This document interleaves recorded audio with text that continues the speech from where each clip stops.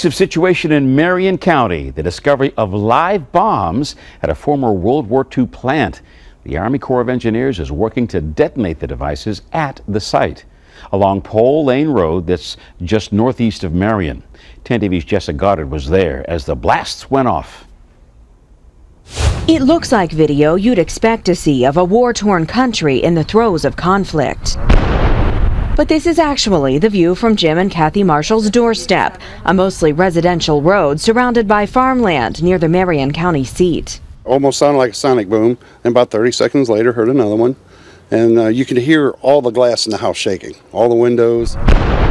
These are planned detonations. The Army Corps of Engineers discovered 2 live bomblets here last October while cleaning the former bomb and ammunition making facility.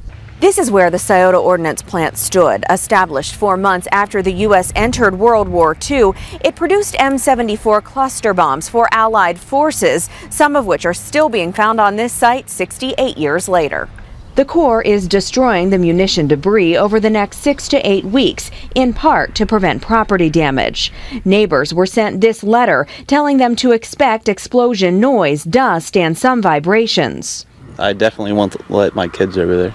Engineers say the bombs being detonated would not explode on their own, but do have explosive potential.